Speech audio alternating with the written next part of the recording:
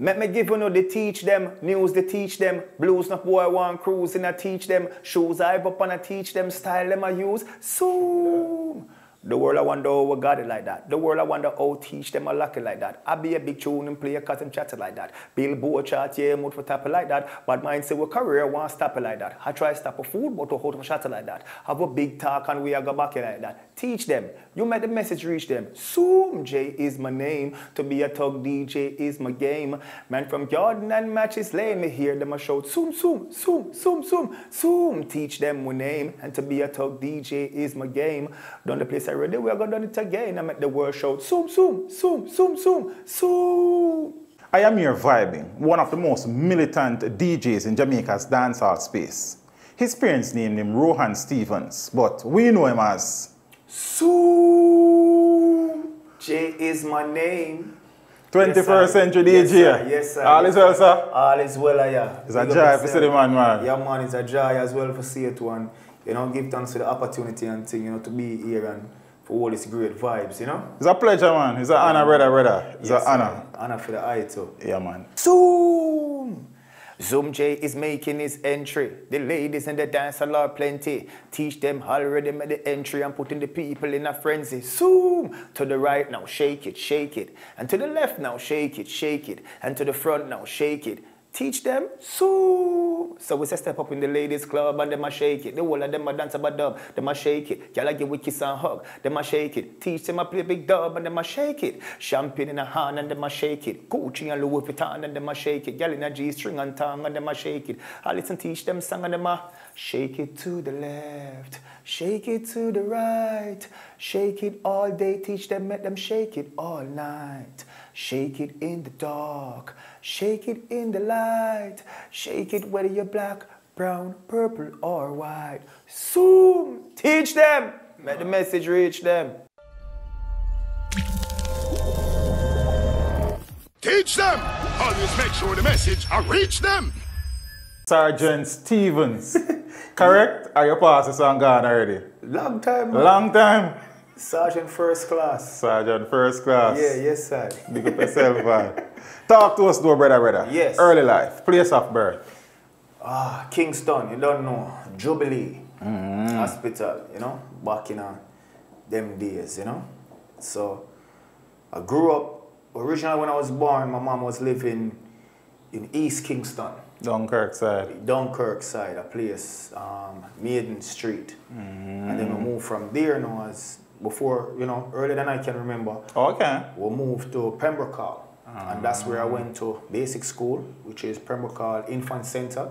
That's where I went to primary school, which is Pembroke Hall Primary School. Now, when I was about 7 years old, we moved from Pembroke Hall to Waterhouse, but always commute from Waterhouse, you know. To school at Pembroke Hall. To school at Pembroke Hall, yes. After Pembroke Hall Primary? After Pembroke Hall Primary, I got selected for Kingston College. I passed the common entrance exam at that time. So, you know. You didn't waste some other part no money, man. No, we never did waste the money, you know, we never have a choice. Because mommy I make you know, say it's either you pass the exam or don't find out the alternative. So, you know what grows trick, you know? Yeah, man. Yeah, man. So you grew up with mommy and daddy in the house? No, I grew up with mommy alone and a few big brothers, you know? When I say a few, how many? So, I grew up with three of my older brothers, you understand? So, I have one full brother and then I have probably 4 or half 5 brothers. half brothers. And sisters as well, or 4 half sisters as well. How many siblings overall? Listen, man. I have a few siblings. You have a few siblings. siblings. All your siblings are still around? Yes. Not one. So my brother, his name is Norbert, God rest his soul, he died in 1988, my older brother. My condolences. Yes, man, no doubt, you know. Yeah. Mommy and daddy still around? No, daddy's not around, but mommy is still around, going strong. The old lady still a fight the fight? Still a fight the fight, you know. Give thanks, man. It's a blessing, that, man. Yeah, man, no doubt. Man. It's a blessing. What was it like, though, growing up between Pembroke Hall, because I guess you would start developing some memories from that time, to Waterhouse, from a financial perspective, though? You know what? In hindsight, I can tell you this, we were poor. However, in the moment, I never knew that I was poor. You know what I'm saying?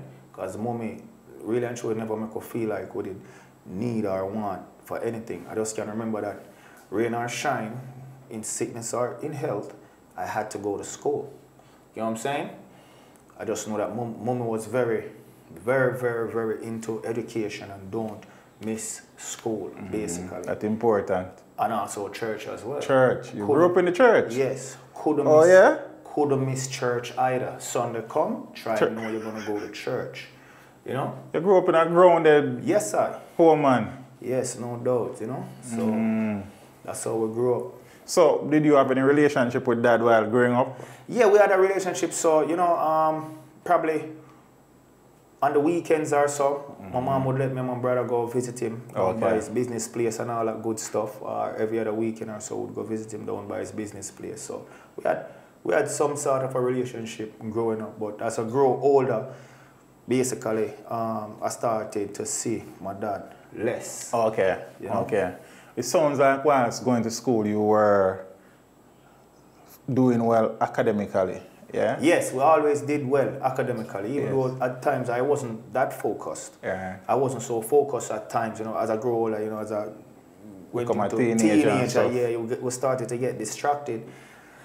But we still had it in us, we still had the potential, and, you know, but we was always big on education regardless. Yeah, I said that earlier to say that whilst you were focused on the academics, how the music thing kind of start develop, or it was after school?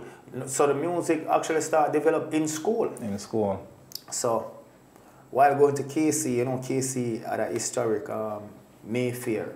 I don't know if, you know, you remember the Mayfair, but that was our basically once a year event that the school had back then, KC Mayfair or KC Barbecue. Okay. So one year, I want to say it was 1994, I saw Beenie Man, Captain Barkey, and Louis Culture perform, right?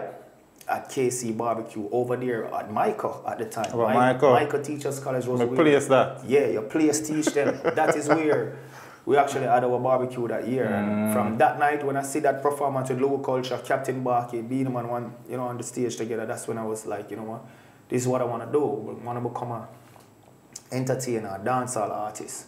So I started writing rhymes, penning rhymes until start DJ the thing them at school now, and I start get a following at school now. Them I say, yo, that youth are bad, we are the baddest thing. You know, KC is split in two. We have North Street and we have Melbourne. The Melbourne is from first farm to third farm, then third farm to sixth farm at North Street. So basically, Melbourne had a young DJ at the time. His name was Stapleton at the time. Stapleton. I rip up over the Melbourne side, the younger part of the campus. I was at North Street.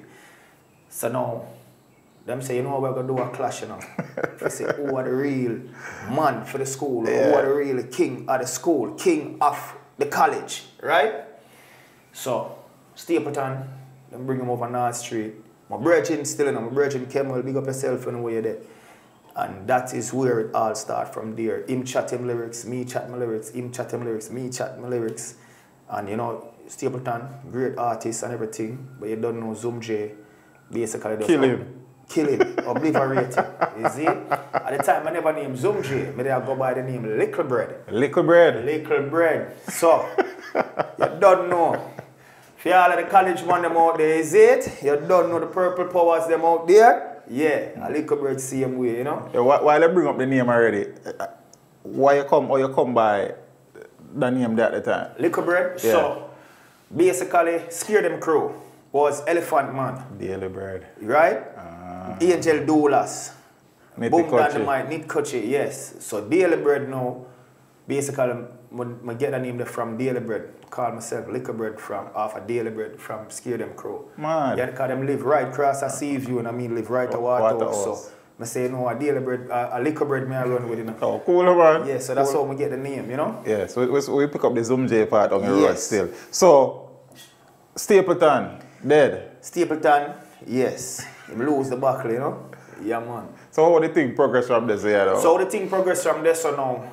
So, as I said, as a teenager, I started to get distracted, you know, not doing so much schoolwork, as I was supposed to, because I'm focusing on entertaining the school and every other thing, you know. So of course, after I finish 4th form, I get my marching orders from KC. Say, yo, September, please, you need to find another school. Oh yeah? Yes. So somebody think they get Zoom, man? Yeah, man, because whenever they focus to all we need for focus. You understand? So you out there, don't be like me, right? At 16 years old, all right? So now, the following September now, I ended up going to Heidel. And attending Heidel changed my life forever. Because now I was focused. You know what I'm saying? Couldn't afford to repeat what had happened. So, buckle down, Heidel, start my schoolwork. Basically what I already know from KC, but I just start executing. Once I get to Heidel, that's where I meet my beautiful wife too, while I was at Heidel. Okay. You know what I'm saying? Mad thing. Yes, I. Yes, I. So at Heidel now, start focus again academically. Start focus academically, buckle down into my schoolwork, because I know I'm about to sit the CXC exam the following year now, right? And I got to make my mother proud, you know what I'm saying? Because I already disappointed her, you know what I'm saying, by basically getting the boot from KC. So now, I have to basically make up things now. I have to make things up now while I'm going to Heidel. You know, plus Heidel at the first time now I go in a co-ed settings now. Right. Before that, basically, you know, KC is an all-boys school. Now I'm in a co-ed settings with, you know, one girl on the left, one girl on the right. So now I have to do good in a school because I can't be a dunce man in the class, you know, make them girls laugh off of me right now. So yo, I have to put in the work, right? Yeah. At Heidel, were you still trying to get into the music or just focus on school? Man. But you never dropped the music? I never dropped the music. Once I get to Heidel, now I turn even a bigger star over Heidel. Yeah, Heidel had a concert over there called Evening of Excellence that they promote every single year, Christmas time, and they would have like big artists come to perform, like retro artists, like they would have John Holt, Delroy Wilson, you know, Junior Tucker, and those artists come to the school to perform, and they would also allow someone from the school now, pick someone from the school to perform as well. Now. So, you know, them pick me for perform. So, boom, run out, perform, mash up the place. Junior Tucker called me back on stage, mash up the place with him, and you know, the thing just start build from there. So, Miss Hyacinth Bennett, bless Miss Hyacinth Bennett, this lady, she's the president for Heidel Group of Schools. She's the one who changed my life forever. Miss Hyacinth Bennett, her son, Corey Bennett, he's the one who recognized my talent while I was at Heidel. And he said, because when I say I used to go to Heidel, you know, when I say I was like the Pied Piper at Heidel. Yeah? Star business. Yes, So, basically, Corey now had some connection in the music business, and he's the one who sent me up to Penthouse now.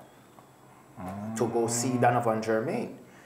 So when I went to Penthouse now, I met Donovan Germain and I told Germain, you know, Corey is the one who sent me to you and all this stuff. And he said, okay. And I was in my uniform and everything. So I remember the first time I went to Penthouse, I saw Germain in the studio, I saw Lenky in the studio, and I saw Sly and Robbie. They were there building a track for artists, you know. And so while the session was going on, he stopped the session. And he said, okay. I said, all right, look, you go around in the device in the room, let me hear you. Just like that? Just like that, you know? Because Corey said me to him, so he said, more you're good maze and thing.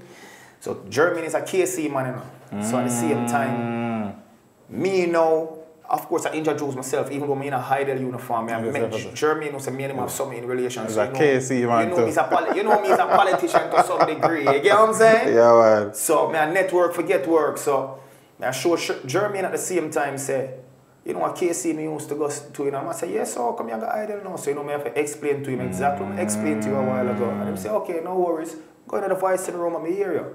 So I'm going to the voice in the room and boom, shoot off a lyrics right away. And you know, whatever rhythm is on the tape machine at that time, you got to jump on that rhythm. You don't have a choice to pick. And that was the first time you were actually going into a studio to voice? That was the first time I was going into a studio to voice. You know, I've been in studios before, but I never get voice. the opportunity to record or anything. But it's the first time I'm going to get a chance to record a song now. It's there at Penthouse. So, basically, I run the track and boom, I spit the lyrics and I say, yo, the little youth are bad, man. And Lenky in there and Lenky, I hear the lyrics and I say, yo, I'm bad. Because Lenky is a technical person when it comes to keyboard. And if you sound off key, I'm going to tell you, but I say, yo, I'm the key, I'm sound good, man. So German was like, yo, listen, that song you're bad enough, but I'm going to need you to do another one, right? But not today, but you need a follow-up. So you're going to need another song and thing. Me feel so good, I go home and tell all of my friends, them say, yo, I got a Penthouse song, I mash up the place and this, that, and the third. So I started to go to the studio now. Every day after school. Oh, okay. So one night I'm at the studio, because you know, at the time, 56 Life Road, that's where Penthouse was. And it was the same compound. It was the same compound as Shocking Vibes. So Shocking Vibes used to book studio time now in Penthouse studio to record there. Right. Yeah. So one evening I'm there till late. Tony Kelly was there, I can remember, and they were recording a rhythm. I think it was Isis and Kong. Power Man, Serious Things I got. Isis and Kong. Yes. And Ghost was there recording his song and a bunch of, and I think Lady Saw was there too at the time to recording and thing, but Jermaine was in his office. So Jermaine come out of his office now, about to leave, and him see me at the studio. So he was like, yo. Yes, sir, yeah. He must say, you know, Zoom, what you doing here? You know, so I'm like, yeah, you know, I'm just here holding a vibe, just learning. And he's like, no, man, it's too late, man, you gotta go to school.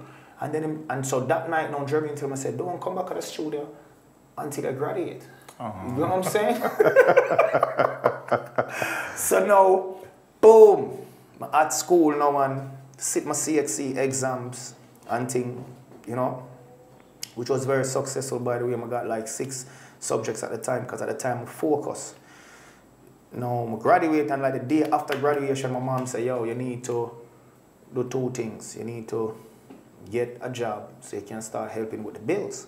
So me now not wanting to step away from the music, I want to be in the music. Of course, I go down to Germany, go down to Penthouse and tell Germany, hey, can you give me a job, you know, as an engineer, I'll work as an engineer or whatever.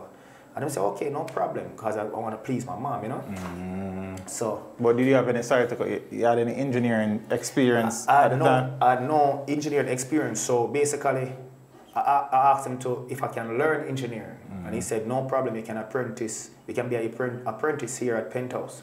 So I was at the studio learning how to engineer at the time. Lenky was the lead engineer at the time? No, Lenky was a musician. Just a musician at the time? Yes. Oh, okay. That was basically work with Penthouse and work with Bujo's band. He was the musical director of Bujo's band at the time. Oh, okay. But at the time, Penthouse engineers was Cooley, which is Mark Cooper, and Stephen Stanley. The legendary Stephen Stanley, by the way. So these are the ones who actually taught me engineering, as well as a bunch of engineers as well. Andrew Thomas, you know, Raymond Leicester from over the Shocking Vibes side. Whenever they book the studio, I would be there learning as well, while they're recording their hit songs and all that stuff. I'm there learning, and they're teaching me how to work the board.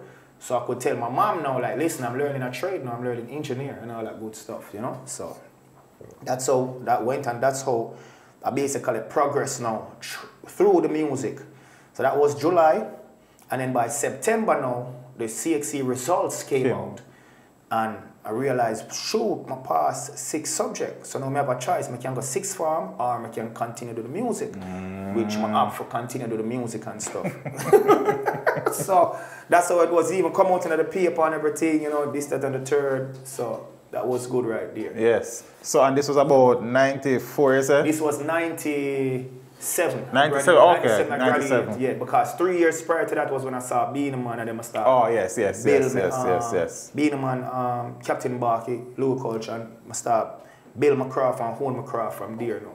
Even though I was relatively an unknown artist, I still was getting the opportunity to work and learn engineering at Penthouse, right? And it was developing me as an artist without me even knowing it at the time. I would learn later. Yeah, because what I was going to ask is, whilst you were learning to become an engineer, if you were actually pushing the artist's desire at the time. Yes, 100%.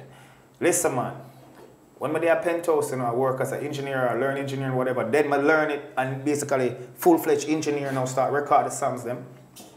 So I can remember the first time I get a chance to record a song. Jermaine said, come down to the studio Saturday morning, right? And open up the studio. So I open up the studio, and remember, I'm just an apprentice now, but I'm on the job. I'm on it. I'm learning for like 6 months now. So I'm at the studio waiting on Jermaine, and who was he coming to the studio? Bojo coming at the studio. So a musician left that guitar there from the day before. I think Bojo was working with some, like a foreign band or something at the time, and they left their guitar at the studio. They were supposed to do some work on the Saturday morning. So Bojo take up the guitar, and he starts strumming the guitar. So he said to me, engineer, let me hear some sound. So you know me now, never hook up the studio before this. Me always just there watch the engineer do it. But now, Bojo Bantana asks me now to make him hear some sound through the speaker now. So you know, I'm like, holy shoot. I can't tell him something I know. Right. So you know me that I punk and turn on. I take me a time I walk around the board. I turn on the thing them and I switch on the speaker them and all that good stuff. And I try to remember in my brain, yeah, how cool did they teach me? How much they cool they do it? How much they cool they do it? Hook up the guitar, plug it in, all that good stuff in the box. And I see the lights are come up in the board, but I'm not hearing no sound. And Bojo they are strum. Right? So now, I say, oh yes, the master fader. And when I push up the master fader, I just hear everything that come out of the speaker. And I just, boom, just lie down back in the chair. So I was like, whoo, that was close. Yeah, man. So, end up learning engineer at Penthouse, and I start doing it now professionally there and everything. Still hook on the artist side. So basically, anybody will come at the studio. I would tell them, anybody who could have listened, I would tell them, say, yo, DJ. You know me a DJ too, right? Remember one time I tell a producer, you know, who come there, I say, yo, you hear me? I'm me and Penthouse, best kept secret, you know. So, but I love for voice playing rhythm, you know. Producer look at me and say, yeah, so why are you still a secret? No rhythm for you. No rhythm. Yeah, man. So I go through it still, you know. Yeah, who was the first artist that actually recorded a full song for as an engineer though? I would say Bojo and Barris. Oh yeah? Yeah, Bojo and Barris, because Barris used to book studio time at the Penthouse. At Penthouse. And when Barris recorded the song, pull up the vibes that you're playing, can you play some more? Right? Recorded that song, and Barris actually recorded it by himself. But then afterwards, I think a couple of days after, Bojo came and put his part on it. It was like, I like this song, and Bojo. And the whole thing was made at Penthouse. Sly and Robbie, they played the rhythm and thing. Yeah, so that's how that went, you know. So it's a good schooling you get, brother. Yeah, man, no doubt, man. And all this while I was basically honing my craft as an artist, and I never really realized it at the time. So Deli Ranks was the one now that really and truly came to the studio, recognized my talent, and was like, youth, your body now. I can start bringing you up on the road with me. So I suck up now, Deli now, whichever stage show him go, whichever studio him go, whenever I'm not working at Penthouse, boom, I would be in the streets with Deli Ranks as well as Shocking Vibes too. Whenever Beanie Man had any shows as well, they would bring me along to as well. And it was me, Ricky Rudy, now named Bling Dog, and another artist named Shadow. The three of us was known as the Suicide Squad. We used to open the shows for Beanie Man anywhere on the island, anywhere in Jamaica basically at the time. We were basically unknown, but we were holding our crafts. So we were called the Suicide Squad just because it was a hit and miss with us when we ran out to the crowd. So they were wondering, yo, who's gonna get clap off tonight? Who's gonna get booed tonight? Yeah. No, but for the most part, we always mash up the place still. More hits than misses. More hits than misses, you know? So that's why they must say, Suicide Squad going out tonight, and they could say, oh, I'm going to come out triumph, you know? So Deli and Shocking Vibes bring you to the road? Yes, most definitely. When now did you record, like your first, when you went in the recording booth for Jermaine for the first time, was that actually recorded? It was recorded. It wasn't released, but it was released. recorded. Okay. It was recorded, yes. So when now did you record your first official song? My first official song was actually Shocking Vibes released my first official song, and it was a song called Mommy. Right? And it came out on the Ultimate Rock Rhythm in 1998. Which, because as I said, we were touring all over the island with Being a Man and Shocking Vibes. That's how I got the opportunity to voice on that rhythm. And you know, few of these jockeys used to play it and Saturday morning, you know, Mal and Young, you know, Bones, Lippo and Master Wayne. On Hot 102. Yes, you know, before Master Wayne turned DJ Wayne, before Lippo turned Liquid, exactly. And, you know, Bones are still Bones and things. What do I think set up, man? What do I think set up? You know the thing set up. For the world out there, you know, let's go on a little history, you know. So now, that song, you say you used to get like a rotation on a Saturday morning and stuff. Saturday morning and thing, we used to get rotation with that song and thing. That was 1998, but we were still building the thing, trying to find our way, you know, in the music business, you know, aspiring for greatness. So whilst you were on the road with Shocking Vibes and Delhi, you were still at Penthouse? Still at Penthouse working. 10 to 6 every single day, or 10 till whenever the studio closed, 10 till way down into the night. You know, and on my days off or whenever time permits, I'll be on the road with Shocking Vibes or on the road with Delhi Ranks. Yes. Mad thing, man. Yeah, man. So you were there now learning, well, you became an engineer. Yes. You were developing now as a recording artist. Yes. Yeah? And you kept on recording after that song though? Yes. Which was the song the first time I kind of take some root and the people them start to accept though? All right. So now, as I said, I was holding my craft as an artist and I didn't realize it, right? At the time, just by being an engineer. So about 2000 now, 2 years after, early 2000, like March now, went home one day from work and my mom said to me, because my mom listened Richie B religiously from where I lick up and grew up. It was Barry G, she used to listen, then she listened. Richie B. She's just an RGR person, I just see that. So anyway, reach home one evening and my mom said, yo, you need to do a song for Courtney Walsh, you know. And I say, yeah, why you say that? And I just say, Richie B is calling an artist to do a song for Courtney Walsh because Courtney Walsh is about to break the record. I'm going to break the record any day now. And Richie B announced on the radio says, artists need to do a song about it. I never knew it was a Richie B request. It was a Richie B request. It was Richie B come on the radio and say, yo, I'm calling out to all the artists. Courtney Walsh is about to break the world record anytime now because he was getting real close to the world record of most wicked takings by any bowler. It was 418 at the time. Not sure. You're not sure. I think in that region there. Yes. So anyway, me now being a strategic thinker, now I'm like, yo, I know that none of these artists not gonna do a song for Courtney Walsh because I know the artists are at the time in Jamaica, they are more focused on dancehall and hardcore dancehall. Ain't nobody trying to do no song about cricket, right? But my mom was an avid cricket fan, and it's the first time I ever hear my mom like supporting like the music. The work where you do, the music, my mom in nothing with music. My mom say, yo, imagine me sending you go to school, but you got to turn engineer and blah. It's the first time I ever hear my mother support me like, yo, since you say you're an artist, do a show. I need you to do a song about Courtney Walsh. That I'll never forget, that was the Wednesday my mom tell me that. So the Thursday I'm going to go to work now, I'm going to start write the song.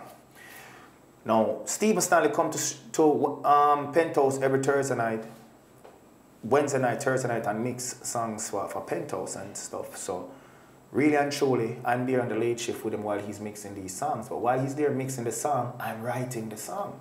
But that day on the Thursday now, I saw Richie B come by Penthouse and I said, Richie B, you know, I'm going to record a song tonight, you know, because I hear that you requested someone to do a song. And he said, yeah, man, that's good, man. He said, yo, when you done it, just bring it, come by the gas station tomorrow, which is Friday. He said, come by the gas station by like 1 o'clock on the Friday, which will be the following day, and give me the CD. And I said, no problem. So now I have a mission now, because Richard B want the song by tomorrow. soon as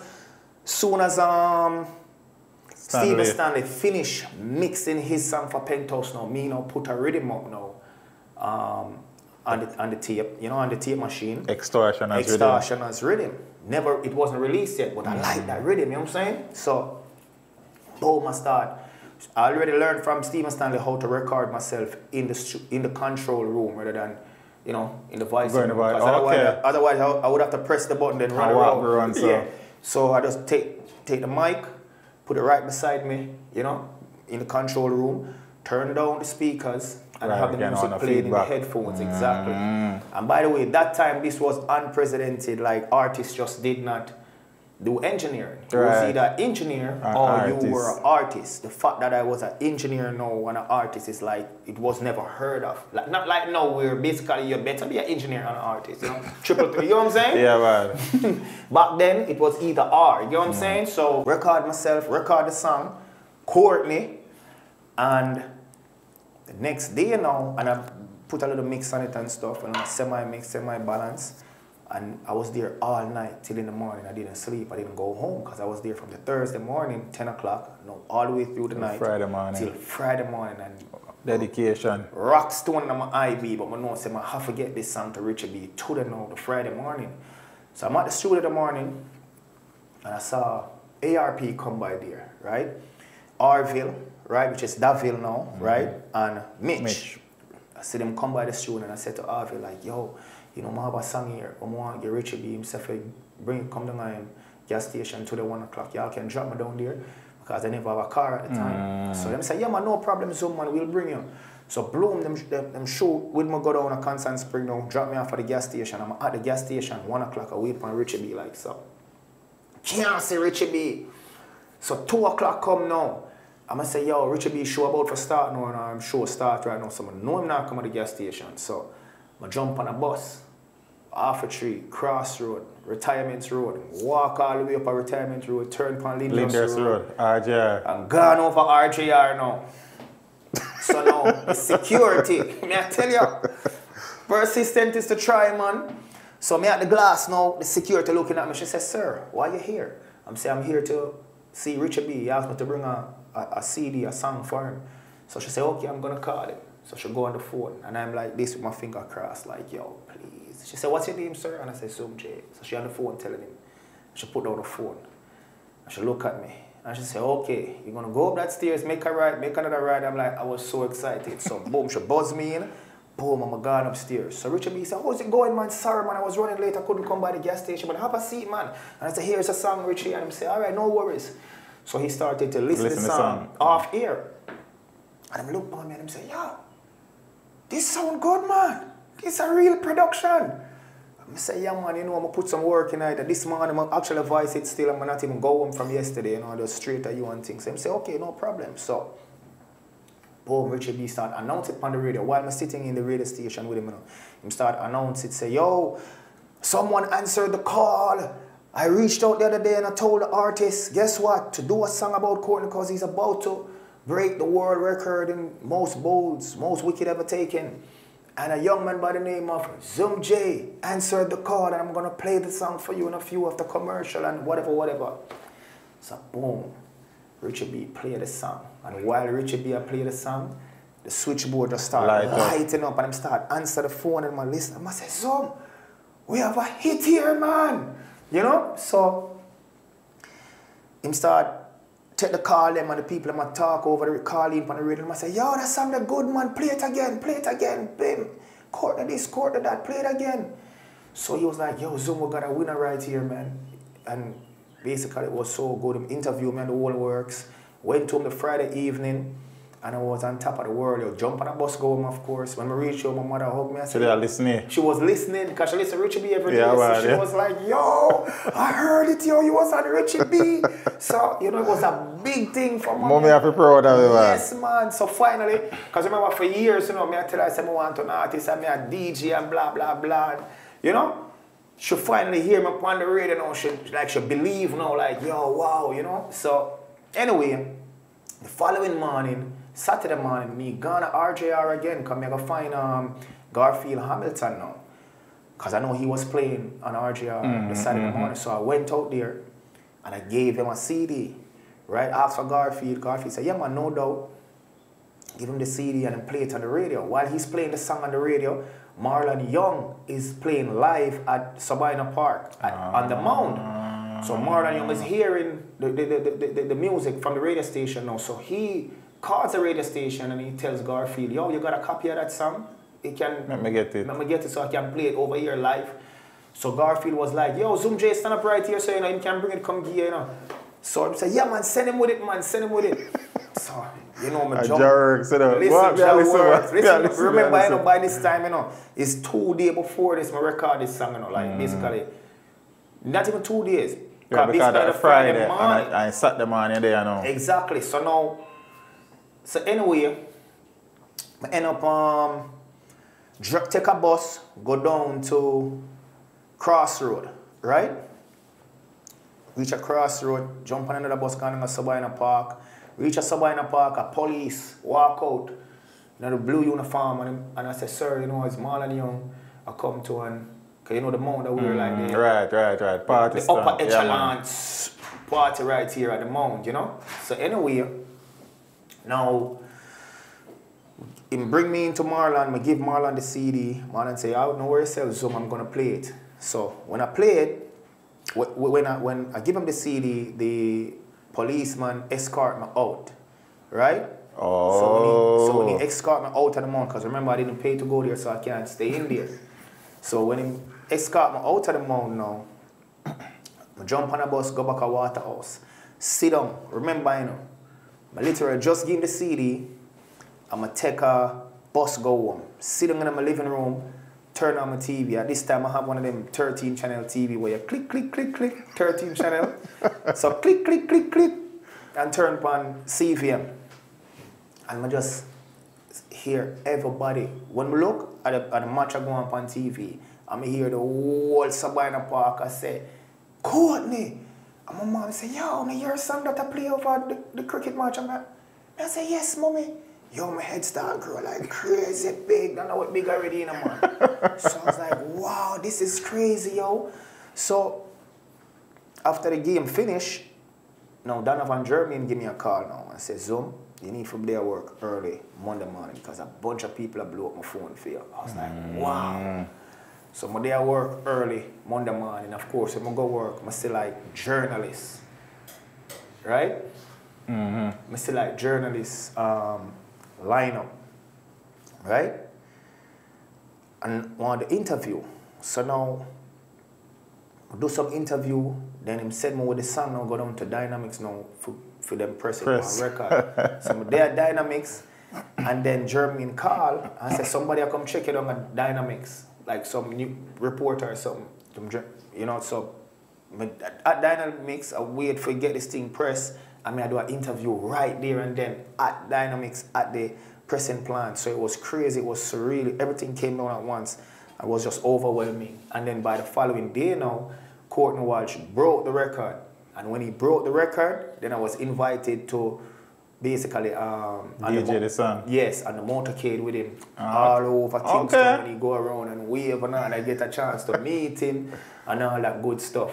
Man thing, man. Yeah, man. So just by answering Richie B's call. Just by answering Richie B's call. Who are the big man in a cricket? Courtney. Yeah. Who are bowl out batsman wicket? Courtney. Who give you what we want for we ticket? Courtney, you know your bowling ability now no limit. Who are the big man in a cricket? Courtney. Who are bowl out batsman wicket? Courtney, who give we what we want for we ticket? Courtney, you want me flag high straight across the Pacific. For Courtney, the people them a cheer.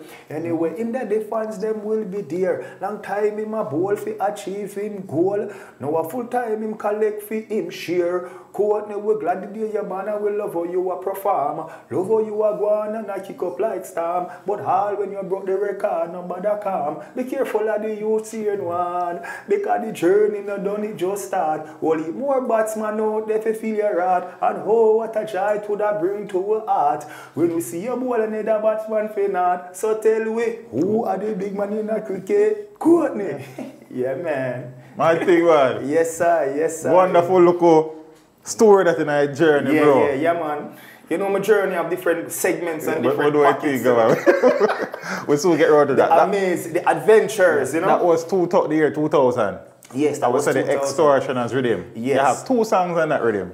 Yes, the other one was City of Angels. Yes, which did very well to, you know, on the California scene. I guess because I was singing about City of Angels, you know, Los Angeles actually. City of Angels. So it was really big. That makes a lot of sense. Side. Yeah, man. It was really big on that side of the world. So you use the Extortioners rhythm and bill a name. Bill a name, exactly. Get some fame. Yes, sir. You know what I'm saying?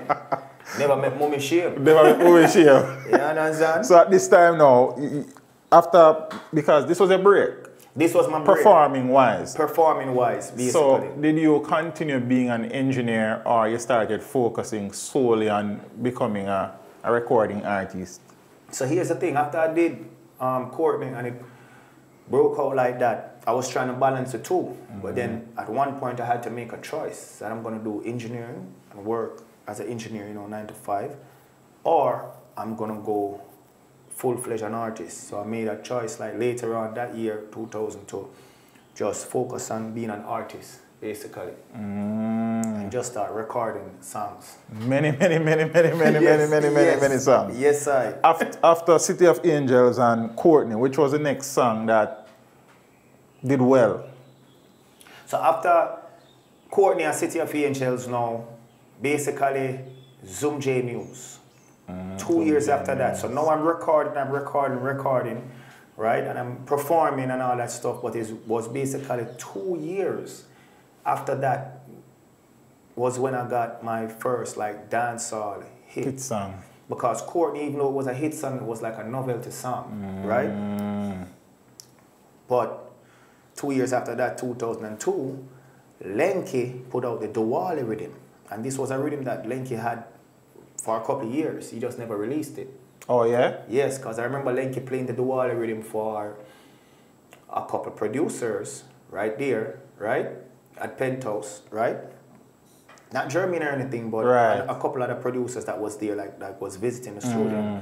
They weren't feeling it. Oh, yeah? Yeah, they weren't feeling it. They weren't feeling the Diwali rhythm. I remember him specifically, right? Explicitly playing the Diwali rhythm, about 2000 around that time. Right. And they were like, yo, it's not in with the times. It's just basically against the grain of what was happening. And they weren't feeling it. And they were like, yo. So one day, now in 2000, now 2 years after now, Lenky says, Zoom, you know the rhythm I have from them time? I say, yeah.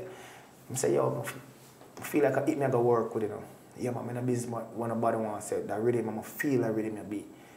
I say, okay, let's run with it. So we recorded Zumjay News. Right? And then, of course, I was basically Lenky's engineer at the time.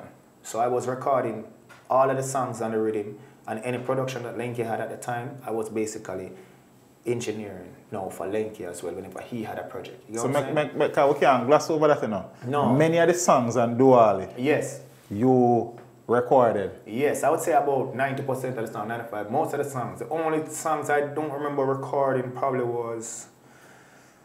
Shoot, I know I didn't record the Wayne Wonder song because I was overseas. And I didn't record Sean Paul's song because I was overseas as well when Sean Paul went to record that song. Because remember, Sean and Wayne recorded after the rhythm right. broke out. So the Killer, the Marshall, everybody else. The Killer, the Marshall, Assassin, Danny Spraga, Danny English and Eggnog, I recorded those songs. Nice, I was the engineer who recorded those songs, basically. You recorded yourself? No. So Lenky recorded you.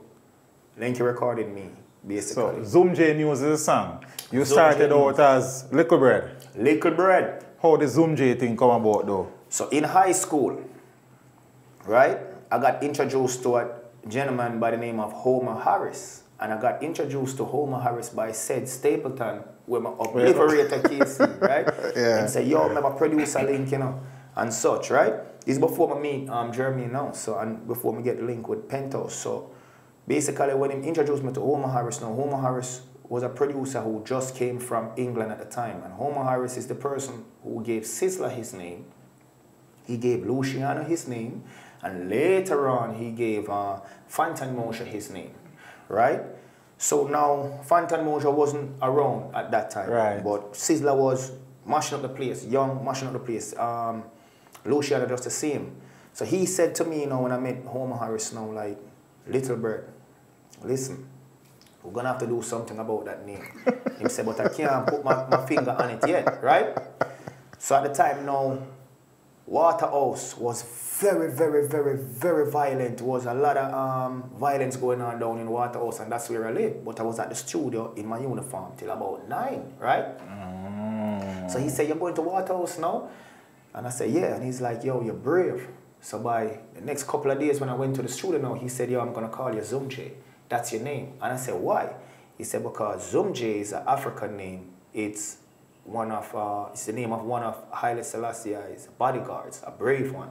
Oh, yeah? And that's what it means, brave. So the name spelled Z-U-M-J.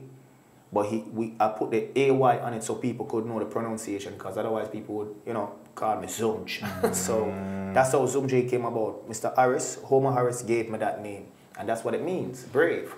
So moving forward now, when I got to Penthouse now the first time and I got introduced to Donovan Germain, I presented myself as Zumjay. Right? Mad. Yes, sir. Zumjay News. Zumjay News. So let me give you the Zumjay News, the Zumjay. Blues no boy one cruise in a Zumjay. Shoes I up on a Zumjay style them I use. So the world I wonder how we got it like that. The world I wonder how Zumjay I rock it like that. I be a big tune, we sing, we chat it like that. Billboard chart, yeah, we out for tap it like that. Bad mind say we career, want stop it like that. I try to step a food, but we out for chat it like that. We have a big talk and we are go back it like that. The car yard and a match is laid. Zumjay is my name, and to be a top DJ is my game. Man from Jordan and Matches Lane, hear them a shout, Zumjay is my name, and to be a top DJ is my game. We're done the place already, we're gonna done it again. I make the world shout, Zoom. Big tune, Yes, brother. sir. Yes, From sir. Big Rhythm. Yes, I. No, you have, because you were recording between, well, before Courtney you were recording, and Yes. between Courtney and Zumjay News you were Yes. recording, but that was the next song that kind of propel you to the masses. Yes, Dancehall, hardcore dancehall. Yes, I. Was it difficult for you though, whilst you were at Penthouse, getting rhythms from the top producers at the time to voice, and before Zumjay News, that is? Yes, before Zumjay News, it was difficult to get on the top rhythm. Basically, I got on a rhythm if Deli Ranks was recording a song, and Deli Ranks would ask the producer to put me on the rhythm as well. You know, like Headache Rhythm, I was on the Headache Rhythm with Deli Ranks as well, because Deli Ranks asked, you know, the producer at the time to put me on the Headache Rhythm, you know? So that's how I got on rhythms at the time. But once I did Zumjay News, yeah, the floodgates open and Ears open and doors open. Doors open, and everyone wanted me on their rhythm at the time. When you transitioned from being an engineer to a recording artist, were you actually signed officially to Penthouse? No, I was never signed officially. Never signed? No, never signed. We had a gentleman's agreement. Yes, sir. Them not so solid boat here. Not solid anymore. You have to be lawyer. They don't make them like us anymore. But there were no issues between you and Donovan though? Never. Still my mentor, you understand? Still my godfather, you know. Talk to him ever, you know, so often, you know, no one again these days, and, you know. Yes. Yeah, man, still keep the link regardless of what, man. What role Banky playing at the journey? No. So Banky now was my manager now when I did Zumjay News and all those songs. No, I needed a management basically. A team. So Banky was my manager at the time. From that time till whenever I transitioned again, it was Banky. Yes, I. So the songs kept on coming, and strangely enough, you know, whilst I was doing the research, like, I was really taken aback as to the amount of songs that you recorded. A lot of songs. Many songs. Yes. Because that's how it was at the time. You know, you just record, volume. And when you were at Penthouse as an artist, who were some of the people around at the time? I think David was there at the time. David was there. Assassin was there. Of course, Budgie, you know, he's the face of Penthouse. Right? Marcia Griffiths was there as well. Right? German outside an artist called Jamel. Jamel was there as well. So that was it. That was it basically. So how come Jeremy never take up the management though? So and a bank have to take it up? Because basically I think Jeremy hands were full at the time as far as management wise. Oh, so he had basically Bojo and a bond, and you know, Davil, I want to say, I don't remember if he was managing Davil at the time, but Jeremy hands were full as far as management, and he only at the time probably could focus on Bojo, if I can remember well, because I don't think he managed Marcia. She was a Pentos recording artist, right. She wasn't her manager. Signed, right. Yes, but Jeremy had like a pressing plant around Ballater Avenue where the studio was, and I guess that was the reason why he didn't take on so much artists to be their manager, to like, you know, take on the management side of it and all that good stuff. Like, we dig out some of the songs then before we move transition yes, again. Sir, yes, Shake sir. It. Shake It. Big tune. Big tune, yes sir. So that came basically after, that was a follow-up to Zumjay News. Zumjay is making his entry. The ladies in the dance are plenty. I link you the musician of the century, putting the people in a frenzy. Zoom to the right now, shake it, and to the left now, shake it, and to the front now, shake it, and to the back now, shake it. Zoom, step up in the ladies club and them a shake it. The whole of them a dance up a tub and them a shake it. Can I get with your song, them a shake it. Big sound a play big tub and them a shake it. Champagne in a hand and them a shake it. Belgian and Parisian and them a gel in a G-string and tongue and them a I listen to the Zumjay song and them a shake it to the left, shake it to the right, shake it all day. Zumjay and make them shake it all night. It's tune again. Yeah man, cool man, you know the thing man. Yes I. What was the follow-up tune in terms of song where hit? Because I know you probably record song probably never take on at the time. Yes, of course. Yeah, as I said, at that time it was all about volume, voice, pan and rhythm, and you just know, so without a ticket, you don't stand a chance. True So, that. You record, you know. Some artists took the road of basically being more reserved with their record, and they had the opportunity to be able to just pick their spots and just only record here and there and all that stuff. But I never had that. I didn't have that pleasure. So you just record when the opportunity came. When the opportunity arose, I recorded. And you were writing basically all the material that you were recording? Every single song. Every single song? Yes, I was writing. Yes. He's a prolific writer then, man. Yes, sir. I was. There's a million songs. Whole heap of song, man. I would go in and, you know, paper to pen and do the thing, and we study the thing like a science, and, you know. Step Out. Step Out. So, Step Out was recorded for Renaissance production, right? You did a lot of work with Renaissance. Yes, a lot of work with Renaissance as well, both, you know, on the dub plate side as well as the recording side of it. You know, they record a few Zumjay songs as well, because, you know, we always support Renaissance. Renaissance always support us.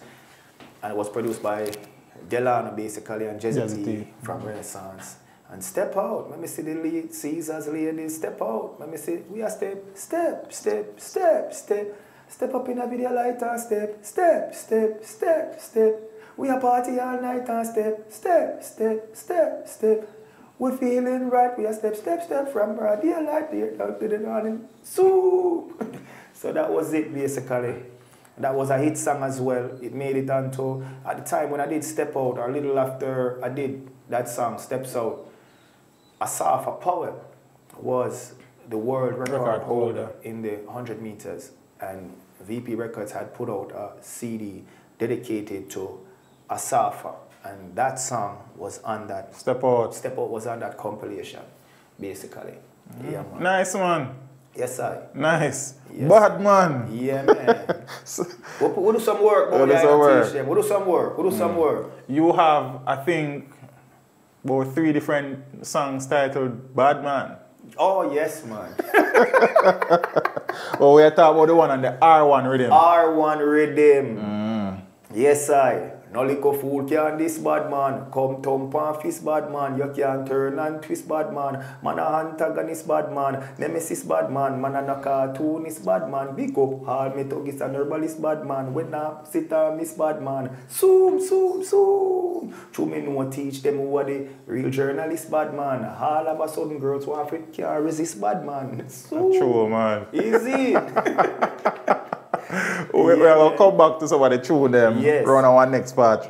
Yes. In the thing. Zane, but me there listen to your brother, and whilst you have been away from the center of the music for a long time, you still have it, man. Still have, we never lose it, man. It's like riding a bicycle. It's like riding a bicycle. Yeah, man. So we just answer the call, you know? Yes. Were you ever a member of Board House? No, I was never a member of Board House, but you know, Sasko is a brother of mine, right? You know, Jeffrey is my brother from another mother. And basically when he came up with Board House production, he never leave me out. Matter of fact, I actually recorded a couple songs for him. Quite a few songs. Quite a few for Board House, yes. No doubt. Never leave me out. My brother to this day, you know?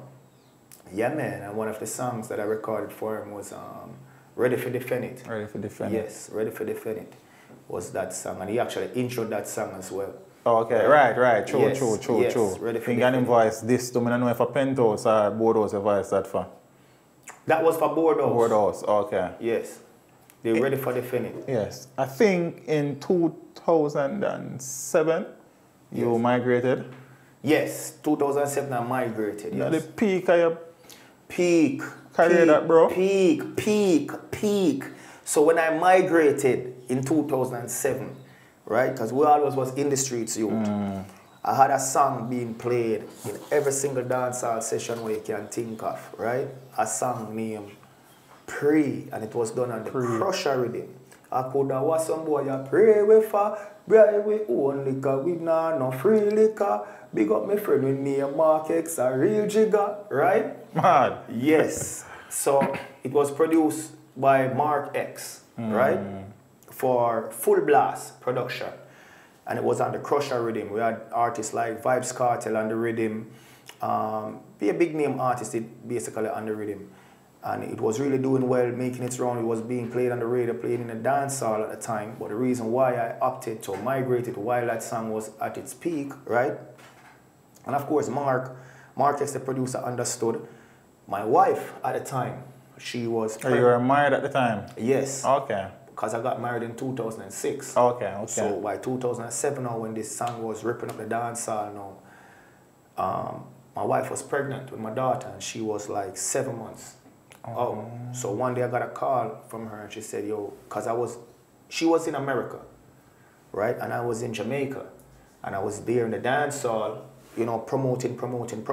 I got a call from my wife, you know, and she said, Rohan, you're really gonna let me have this baby on my own, right? You know, she tug, like she hold on my heartstring, and even tug on it, she just jerk it. So at the time, I end up, you know, fly up and thing, and basically to be with her, you know, whenever the baby arrived, I think I know she was like right around the corner from having the baby, and this was gonna be my first child too as well. Her first, my first, and I wanted to be there, man. Yeah, I want to be there for the birth. You know what I'm saying? Otherwise, you know, she would have never forget it and never forget before it. So I was there. Yeah. And it was the greatest moment of my life when I saw my little baby girl born and thing. You know? So I migrate now, and my daughter born. You know, I hit the street hard now in New York now. I go here and there, I do shows. But I had a turning point while I was there, because in my mind, I'm like, my daughter just born, I need to be fully responsible for her. I can't leave everything for my wife to take care of this child. I have to step up now and be a man. Prior to this, I was just responsible for myself. Yes, now I'm going to be responsible for my daughter as well, this other life, right? And you know, we're not going to be in a deadbeat, right? So I'm in New York doing my thing. I get a call for a show over in Jersey. Go over to Jersey with a couple of my friends, like 2 carload of us, because they're there to support me. Got to the dance now, and the promoter tell me, say, I need to go perform right now because the place soon finish. You know, the party soon finish. And I said, well, I need to go pay right now before I perform. The promoter said, well, nothing now go on at the bar, nothing now go on at the dance, and the line wrap around the place, you know, the place around, you know. But I need to go perform right now. So I say, yo, well, that not gonna happen, you know. So, you know, the promoter stepped to me and raised him voice, but then you don't know, my supporters, you know, that I went with, you know, them kind of step forward, you know, in representation of me and thing, and we kind of, you know. basically work out with differences and him pay me. I'm gonna go up on the stage and rip it. So when I went to him that night, I said to Avi, like, Avi's my wife, by the way, Avisha, that's my wife's name. I said to Avisha, you know, something happened tonight and I don't know how long I can do this for, right? Tonight I was lucky because my friends were there, right, to show me support, but they're not gonna be there all the time. And if this is the way how they play games here, right, how long I'm gonna do this for, you know what I'm saying? So that's when I had a turning point and I was like, I need to do something outside of music now I need a supplemental income now to take care of this baby that is about to be born because she's still pregnant, baby not born yet. But so now she went to work, I'm at the apartment and I'm looking to like, shoot, what am I gonna do outside of music to supplement and show, you know, support her basically. I can't leave everything upon her. And remember, we leave high school, but we didn't do any tertiary education at the time. So I was like, damn, what am I qualified for, you know, outside of music, right? So boom, that's when I went to sign up for the army. I signed up for the army just so I could support my wife and my daughter. That's it, because music could not do it at the time. At the time. For me. Because music was not, what do you call it now? It wasn't consistent. It was a consistent paycheck at the time. It wasn't a consistent paycheck. This month is good, next month is not good, right?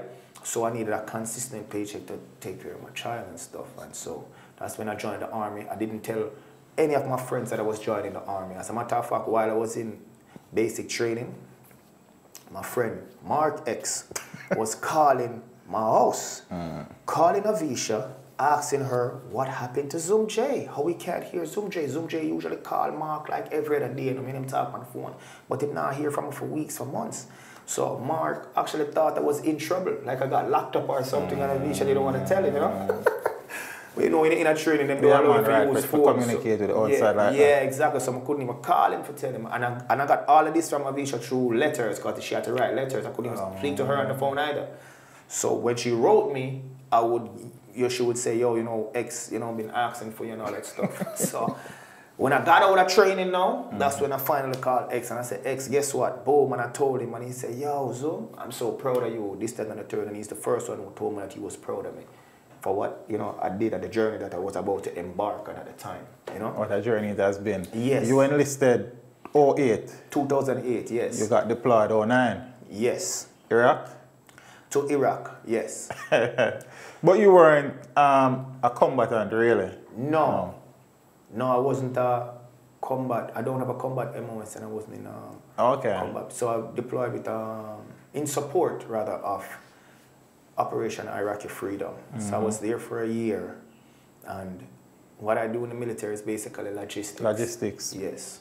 So yeah, I wasn't kicking down any doors and shoot off on the body, and nobody that run me down and shoot off on my either. Give thanks, man. Give thanks. Give thanks. But at the same time, nevertheless, it was dangerous because I was in a foreign country. I don't know the language, not even the writing, because you know they don't use our alphabet over there. So, you know, I had to keep my head in a swivel while I was over there. Right. What was it like though, being away from your daughter, your wife? Oh shoot, it was a straight culture shock being over there, but just being away from them too. It was my first time just being away from this side of the world. It was an experience and it was different. And every day basically you're counting down to come back. That's how it is. You're just counting down. You're like, yo, 1 million 1 million days to go before I go home. Yeah. So that's, yeah, it was an experience, but I can't say nah. No, it's not an experience to enjoy. Yes. It's just an experience. Even to this day, like certain songs that was popular at the time when I was overseas, if I hear those as much as happy as those songs are, if I hear those songs today, it's like I get depressed. Bring it back a place. It brings back to a place. Yes, because even the song Black Eyed Peas, I got a feeling that tonight was. I was overseas when that song was a hit song on this side of the world. So if I'm in a party right now and everybody hears that song and they start getting happy, I'm like, because I just remember being over there. You know what I'm saying? Yeah. You said that you became a member of the army and the military Yes. to take care of your family. Yes. But you also used the opportunity to pursue higher education. Yes, most definitely. What triggered that though? So by being in the army, I started to learn how the system worked, basically, not just in the army, but in America, basically when it comes to qualification and when it comes to advancing to the next level. It wasn't, you don't advance based on popularity, basically, right? Or who knows who. Maybe to a lesser degree, yes, but for the most part, qualifications. You have to have these qualifications, right? I knew my way around the computer, you know, before I went to the army, but it was actually while I was overseas, I learned from my rest of my military buddies certain tricks on the computer at the time, you know, and how to work it, and I saw how computer literate they were, and eventually I got there, you know, I'm there now, but it was just a learning experience for me. So I realized that to get promoted in the army, you needed a certain qualifications, certain points. You know, you got to be proficient in this, that, and it's based on your performance. Everybody around me basically had at least like a associate's degree or something. So I was like, yo, I need to get there so I can compete with these guys. Otherwise, I was going to be stuck here. So 2011, I want to say, 2010, I started, no, 2011 rather, yeah, 2011, I enrolled into, 2009 I enrolled into BMCC, community college, but then I got deployed. So I was going physically to college, but then the deployment came around. I got called, you know, to go overseas. So basically my college career stopped right there, and I was overseas. So, but soon as I came back from overseas now, I got stationed in South Carolina. So I had to transfer all my credits now and started with a new school now in South Carolina now to pursue my associates now. Once I got the associates, business management. Yes, it was business associate, business administration. Business administration. Okay. So while I was in South Carolina, I was doing business administration. It was an online degree with American Military University. So once I got that degree now, the associates, I realized that there was a school, a bunch of colleges on the base where you could go on an educational center. So they had St. Leo was one of them, Capella was one of them, so I chose to go to St. Leo. St. Leo is originally from Tampa, Florida, but they had a campus right there on the base in South Carolina, on joint base, Charleston base. So I started to go to school in the evening times, you know, while I was in Charleston to pursue my bachelor's now in psychology. And in 2016, now I finally got my bachelor's, basically, finished all my credits, graduated now from St. Leo University. And I said, hey, why stop here? Now I'm back in New York. Yes, so I'm back with my family. So because I was back in New York now, I went and enrolled into St. John's University to pursue a criminal justice degree with St. John's University. In 2018, I graduated basically with my master's degree in criminal justice. Big up your damn self, man. Respect, man. Respect, you know. We never stop, we never quit, you know? Yeah. Yes, sir. PhD? And I'm making, you don't know that's something. We done with that something. You know, we're not going to go PhD. Yeah. We never stop, we never quit, about, you know? Congratulations, man. Yeah, as an educator, I can look on that and yes, sir. And really, really respect and appreciate that, brother. Really appreciate it. Mad thing. And I figure it out. I wouldn't say I figured it out later in life, you know, as opposed to some people who basically have that mindset once they're like 18 years old to, you know, go to college and all that stuff. At 18, I didn't see the significance and the importance of a tertiary education. I just didn't, you know. I jump in comedy and music I want to do. But as I grow older, you know what I'm saying, as I got to like 29 years old, I realized like, holy shit, I'm gonna need to further my education if I want to compete, right? Basically in life. Were you doing any form of music while, because I'm assuming it would probably have been difficult for, while say I get rhythm, you know, for record and them something. So were you able to balance any music with that, or it was just focusing on military life? So I was able to balance, but it was still mostly military I was doing. I was doing a little bit of music when I could, but I had to be focused mainly on the military because basically that was what was feeding the family. Originally, I joined as a reservist so I could get supplemental income. Okay. But then after a while, this is how basically I was making money and making an income to support my family. Yeah, so that's where most of the focus was, you know, had to be. So while I was overseas, I was calling Linky, like, send me a rhythm. I was calling Jigsaw, like that Sean Paul's brother. Okay. Send me a rhythm. He sent me a rhythm. I wrote the song. I came home. I recorded. We shoot the video. So that's how I was doing it. I got to South Carolina. I was doing the same thing, linking up with producers over the phone from Jamaica. I come to Jamaica, record on the rhythm. They put it out. That's just how I used to do it, you know? You miss the music whilst you were in the military, or you never really have no time to miss the music? I always miss the music. Always Even miss the right music. now, I miss the music. I love the music, I'm gonna miss the music, you know? Yeah, man. You, I think in 2017, enlisted in the Air Force?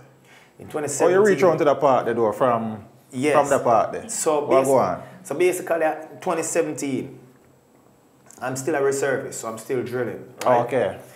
And I wanted to experience something different because my unit that I was at in New York, right?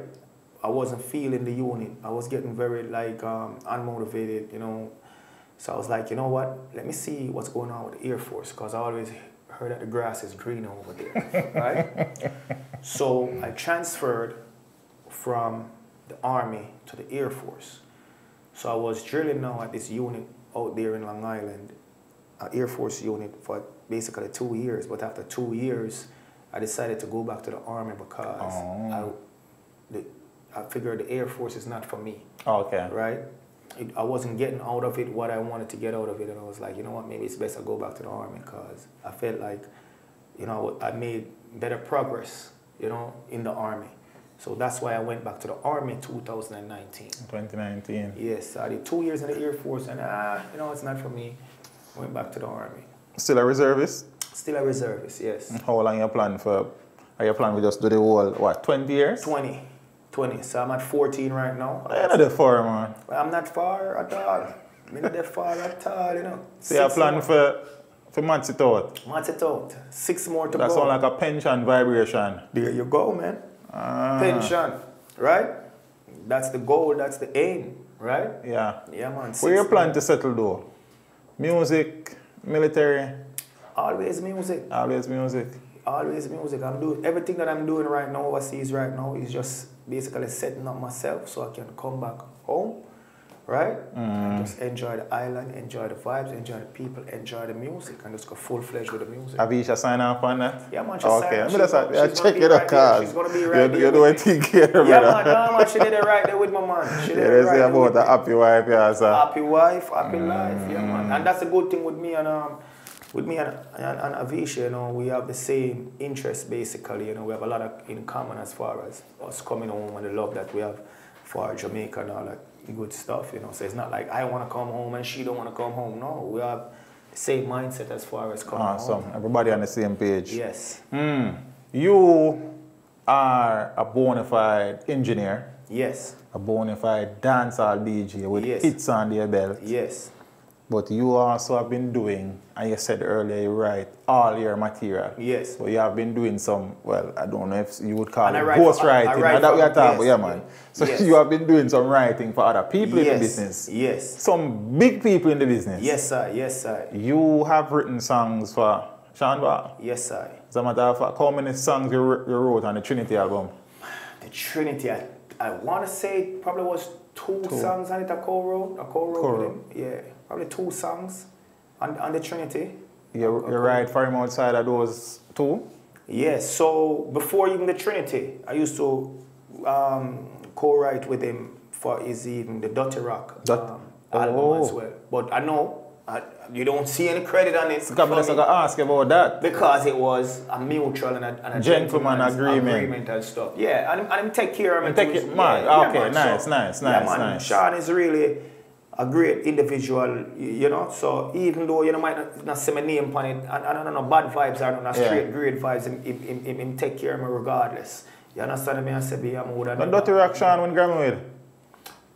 Trinity, I think. Trinity? If I can remember well, I don't remember. Honestly, I don't remember. Yeah? But I know he won a Grammy for one of those 2 albums.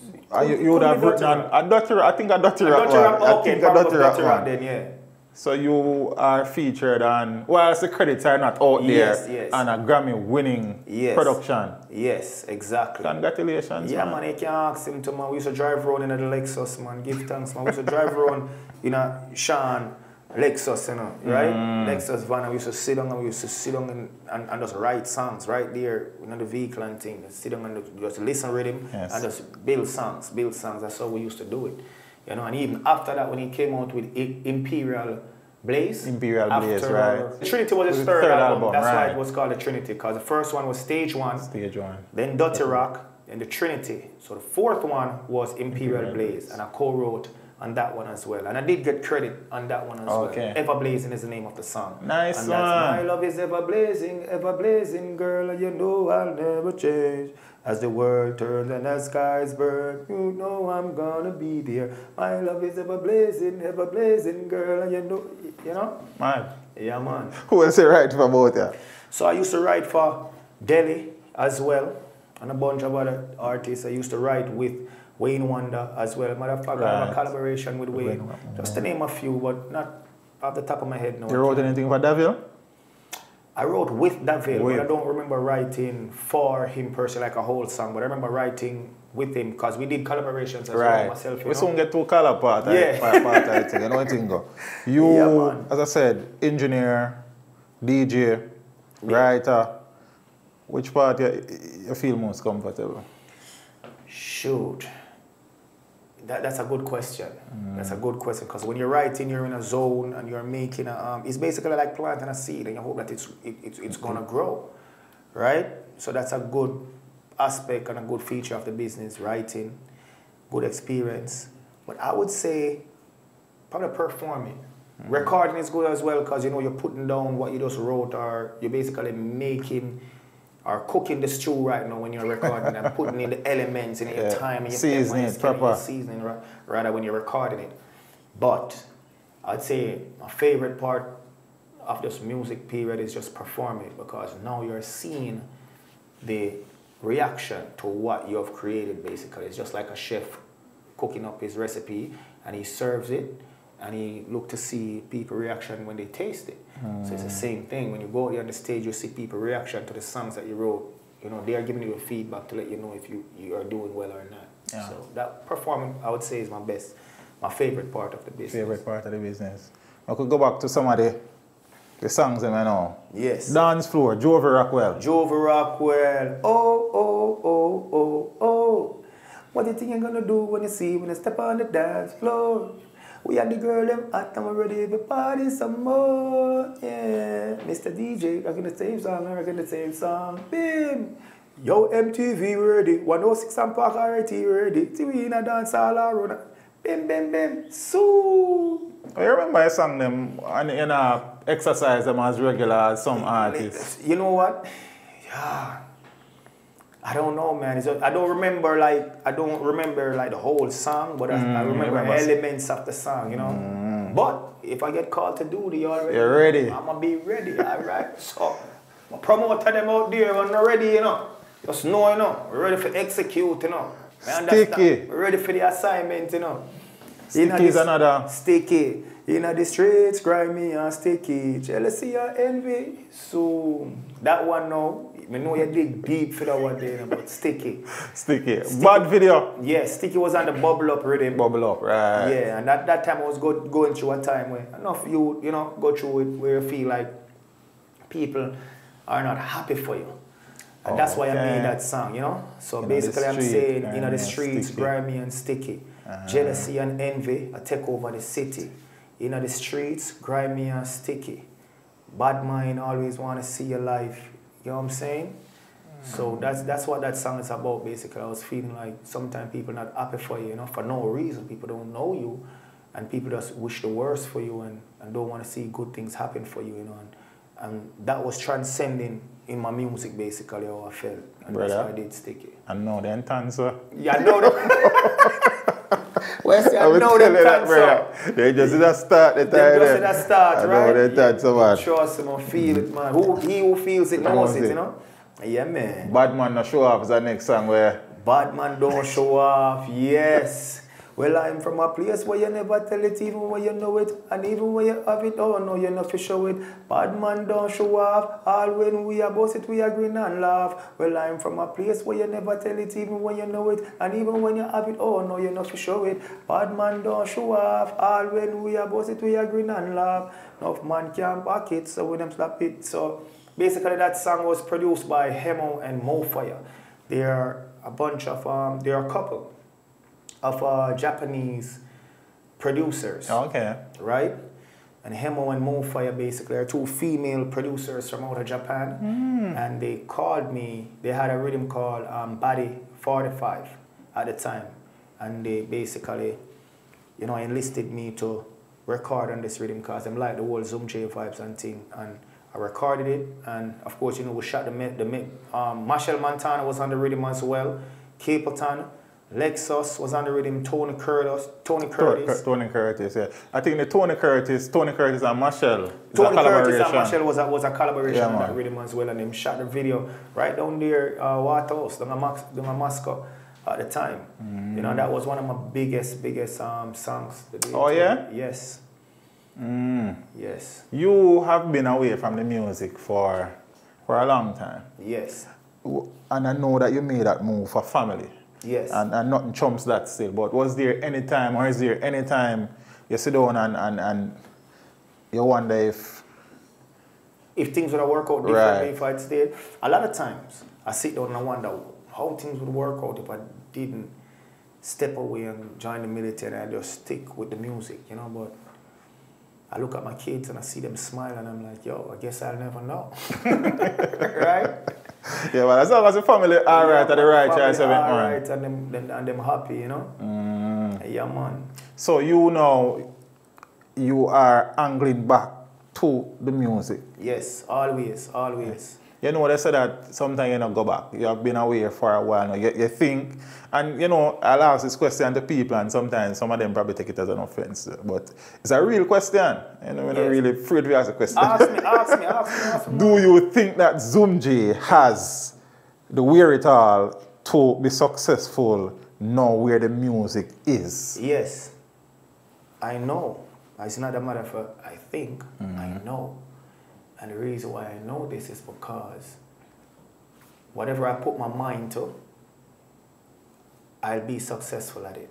That's the mindset. And if you don't have this mindset as an artist, by knowing that you're going to make it, then you don't need to be into this business. As an artist, you have to have that mindset. I know I can do it. I will do it. Not I can or I think I'll do it. I will do it. You know what I'm saying? So, yeah, no doubt, I think I have the weight. Of course, it's all, because it's a balance, you know, it's not about talent, it's not about lyrics, right? It's a balance, it's about, it's not only about talent, and it's not only about your lyrics. But it's also about the business side of it too. And it's all about, and when I say business, being a constant professional, it's different, different aspects of the business that you have to have and balance to be successful. Not just being a bad DJ, but then, you know, you're nasty to people and rude to people and you just have a bad character about you, it's going to hurt you. You know, you have to have the business side about the whole thing with your talent. So nowadays, yeah, I think I would be successful in the business. You know, I would just have to recognize my market, right? That is important. And who to target, right? So I'm not gonna be yes, that's critical. So I'm not gonna be up here like Uncle Zumjay right now, and I try to reach out to some little 18-year-old, and I say this, that, and the third, and I try to impress them. Yes. I'm gonna put the music out there that represent me. Now, if they wanna come and follow, so be it. But I'm gonna do the music will basically represent myself well. You know what I'm saying? And just target a certain audience basically with what me I said. Yes. You know? For the top of my head, Marcia Griffiths, Davil, yes. Assassin, Alazid. You have done collaboration. Danny English, I think, as well. Yes, yes. You know, do it with Bling Dog? Bling. Bling. No, I haven't done any collabs with Bling yet. Did a video with Bling. Yeah. Did a video with Bling. He made a That cameo video. do or don't. Do or don't, yes. Yeah. You have to give a piece of that later. We'll Yes, still get sir. around Yes, to sir. that. Yes, sir. You and Cartel and Marshall have a collaboration. Yes. Face Off. Face Off. You have done quite a bit of collabs. A bit of collabs, yes. Is there anybody who is still active in the music who you wouldn't mind going to the studio go lay down something on the rhythm with? Definitely. As far as dancehall, Yes. shoot. Spragga Benz, Spragga. 100%. Bounty Killer, 100%. Buju Banton, 100%. Beanie Man, 100%. Sean Paul, 100%. And of course, I mean, definitely would have record with Sasko again. Again as well. Two university graduates, man. Yes, sir. What you talking about? Yes, sir. You know the thing, man. You do some with Deli Ranks. Yes. Nicky B. Yes. Wayne Wonder. Yes. Some of them name call just now still. Yes, yes, right. yes. So, yeah, many people out here you don't mind do something with. Yeah, man. Again. Looking at the musical journey, bro. What would you say, looking at it from when you stepped away, is that one thing that when you look at it, you make you proud? Say, yes, whilst I never continue with this for an extended period of time, I have that under my belt. Yeah, I always look at it that way. I always tell my friends whenever they visit Jamaica with me and stuff, and them see people like approach me a certain way and Zoom, what's up, you know? And I'm always, Zoom, you're popular boy, man. I always tell them, listen, man, I'm gonna do some work, boy, you know. I'm gonna do some work, you know? So I always have that feeling there about me actually making some form of accomplishment and contribution to the music, you know, even though I'm in, you know, a different field right now for the most part, you know? Yes. Musically. Musically. What you not achieve yet? What you hope you achieve at them time? You know, say I haven't achieved a lot of things, you know? I haven't achieved, but like hoping, I don't see what I hope to achieve though. I just do music because I love it, you know? Never, and our mindset for say, yo, I'm hope to achieve this, I'm hope to do this, you know? Really and truly, what if I think, you know, me not achieve, of course, you know? Grammy Awards and all that stuff and Billboard #1s and all that good stuff, but do I hope? If it happens, it happens. You know, just do music for music, you know, and see where it takes me, you know. Yeah. Looking at the journey though, is there anything that you do differently if you get the chance to relive the musical journey? I mean, hear people say this all the time. It's a good thing you ask that question there, you know, because I hear people say this all the time, like, yo, I wouldn't change nothing for the world. I'm gonna tell you this right now. Looking back, just because it's like me, I look upon myself as a 20-year-old coming up back then. If there's anything that I would change, it probably would be to be more professional at the time. You know, that's what I would change, to be more, because I know what it takes now. Right. So you ever hear people say, if I know then what I know now, but in the same breath you'll hear them say I wouldn't change anything for the world. So why would you say if I know then? Right. Listen, man, the stuff that I know now, yes, that's what I would change in the past. Right? That's what I would change if I could go by the stuff that I know now. Of all the songs that you have recorded, which is a lot. Yes. Which one of those songs have done the best for you from a commercial perspective? Sure, I would say Shake It. Shake It. Shake It, most definitely. Shake It, probably Steps Out. Probably Shake It, I would say. Shake It, 100%. Shake It was a theme song at one time for Asylum nightclub. Right, for ladies night. And it went to like #3 or #2, I think. On the local charts. The local charts, so, you know, I would say Shake It, probably. Yeah. Do you have a song in the catalog that resonates with you more than the others? Like something about that song that you keep humming it in your quiet time when you drive, or I eat your meds more than the rest of them? No, not really, you know. It all depends on the vibe that I'm in. I think you'll tell me, say, well, I song that you love them like the same way. No, sir. It all depends on the vibe or the mood that I'm in at the time. Sometimes I'll drive and I listen to all of the retro. I have like different mixtapes that people put out from a Full Blast, put out a mixtape for me as well.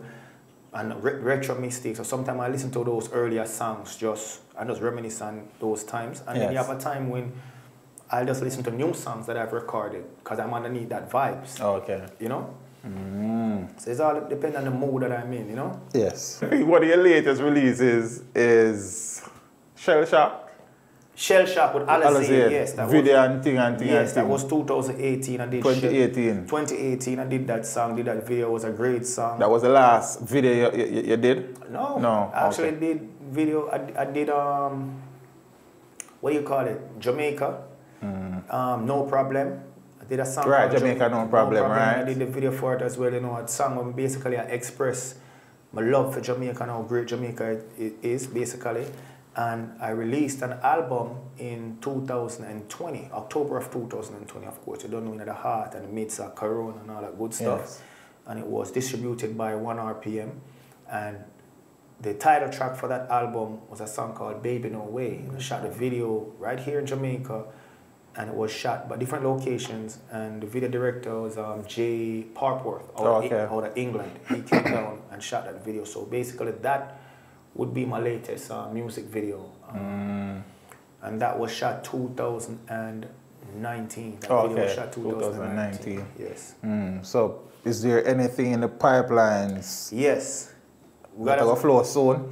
Yes. So right now I'm currently promoting a song called Big Gold Chain on Cassette Jones, Giggy Rhythm, right? Same, you know, rhythm. Right. Spragga is on the rhythm and a bunch of other artists. Wayne Wonders on the rhythm, Mother General and so forth. Deli Ranks is on the rhythm as well, right? Version, but my song on the rhythm is called Big Gold Chain. And that's the song I'm promoting right now. Big gold chain, y'all them love off my big gold chain. Ask Shelly-Ann, ask Elian, y'all them love off my big gold chain. Big gold chain, y'all them love off my big gold chain. So just check it out. That's what I'm promoting right now. It's basically on the Giggy rhythm, so it's a 90s rhythm, and the reason why I sang about big gold chain is because the big gold chain is basically synonymous with dancehall culture in the early 90s. True that, true. Whenever an artist bust at the time, whenever an artist start make a little money before him buy the car and the bike, the first thing he's gonna get is big gold chain. Big gold chain was basically like the validity, right? It shows say you arrive. So I was like, you know what? This is a 90s rhythm. Let me sing about something that is basically relevant to the 90s. And so I just sing about the big gold chain basically. So it will promote you now, you know? Yeah. Zumjay, have a favorite DJ? Sure, I have a few favorite DJs. So it's hard to say I have a favorite DJ, you know, but I have a few. You know, I don't want to say one DJ and then I have a few favorite DJs. That's all I can say. The DJs on my list before are my favorite DJs. So you already know, Spragga Benz, right? Sean Paul, Sasko, Bounty Killer, Bojo Banton, Beanie Man. You know what I'm saying? Tanya Stephens. Tanya. Yes. Legendary Tanya Stephens, right? And Tanya Stephens is basically, to me, in the top writers, in the top 5 writers of all time.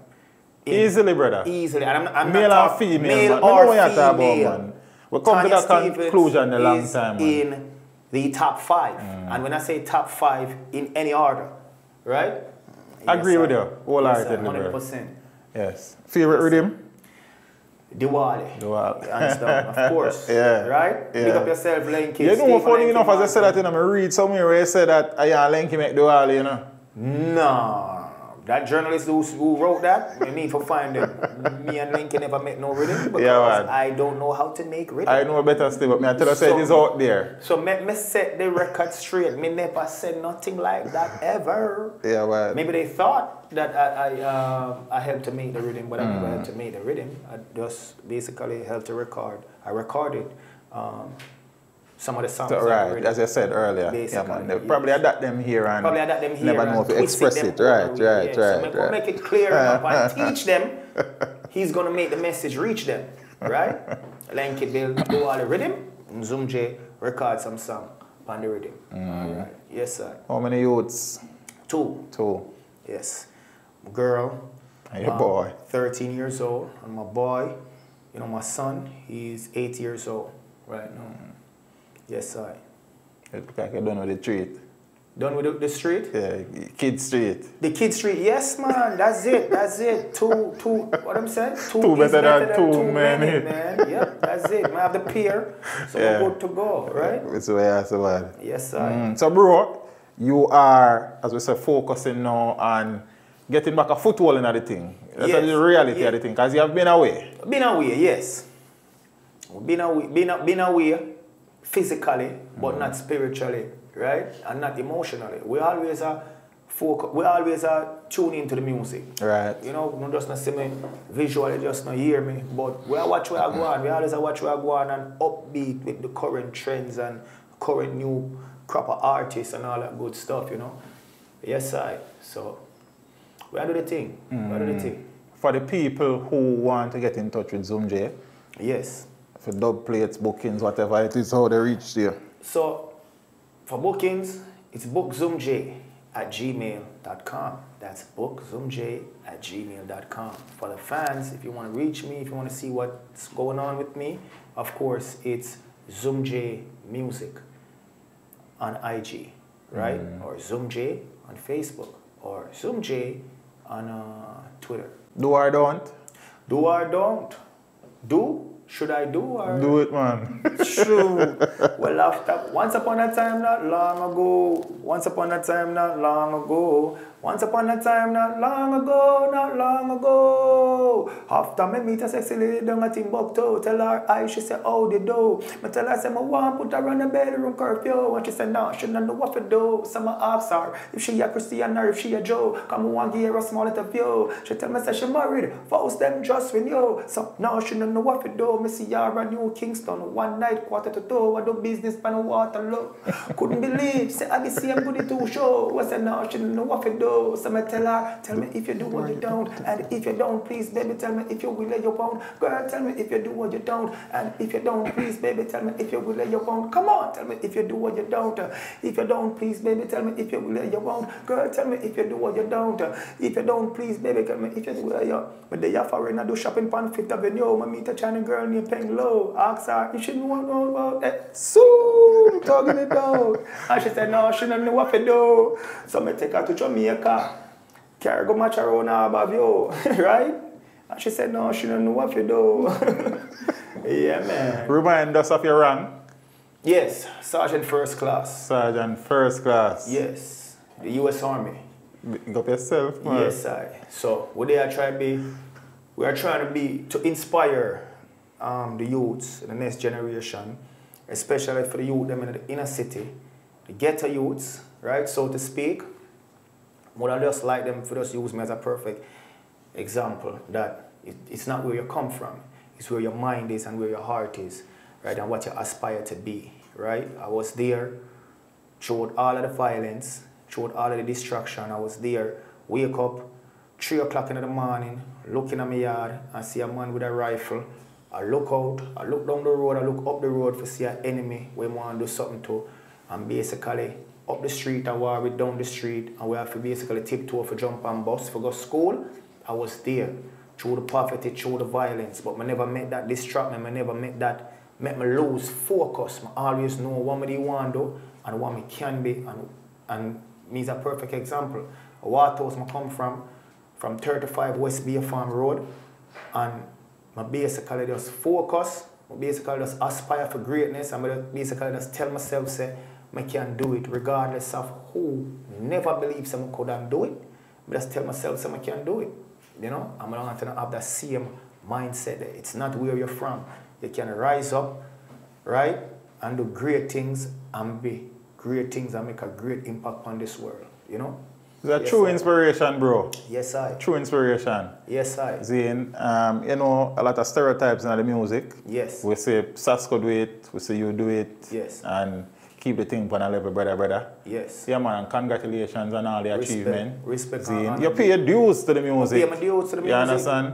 And I know that you want more to the music. Of course. And the one me ask you before me forget, before me done though. Yes. The business side of the music is something Yes. beat, enough of them and them. Of course. How are things you and your publishing and them something there, royalty and things? Yes. It's from early out in the music, you know, I always basically educate myself about the business side, and as far as royalties and publishing and that stuff. So my publishing company been set up from before I even had my first hit song. You know? What? So when the songs start coming up to this day, I still get your statements. I still get my statements every 3 months. You know, I get an email or whatever saying so and so, whatever deposited, this, that, and the third. Sound good, man. So the business part of it, you know, you have to educate yourself about that 100%. Because people come around and try to bamboozle you too and try to trick you too. So you gotta be aware of the business so you can see that when it happens. And no matter how good you want a person be, that same person too might try to trick you too and take your stuff. So you gotta recognize that when you see it. And the only way you can recognize that is if you learn about the business aspect of the business, because it is a business. Yes, we jump up on stage and we record and we hang out and chill and the girls and all that stuff, but at the end of the day, guess what? It's a business, all right? Big brother, Yes, I appreciate the opportunity because Yes, I sir. don't think you have done such an in-depth No. documentation of the journey before. Never We give before. thanks, man. Teach them. I might drive it to go different, man. Yes, sir. Teach them. You Big are up the yourself. only one who have the capability to reach them. My thing. You understand what I'm Mark saying? X, big up yourself. Big up yourself, Mark You X. make a thing possible. All right. Brother, go and do the thing. Yes, sir. And as we say, me I look out for it. Yes, you still have it. Still have it. Never lose it. Never lost it. My thing. Yes, sir. Congratulations on all the Yeah, man. achievements. Yeah, man. And we're Big proud of the man, brother. Yeah, man. We're Respect proud of and the man. Really We're proud of the appreciate man. you and very grateful, you know. And I'm very honored, you know, for you to give me this opportunity on this very great show, you know. Zumjay, are you give me Yes, the sir. star, brother? Yes, you sir. give me the Yes, sir. opportunity, Yes, sir. right? Yes, sir. Big up yourself, man. Yes, Art sir. alone, see? Art alone. Zoom! Let me give you know they teach them, news they teach them, blues not boy one cruising I teach them, shoes I up and I teach them, style them I use. Zoom!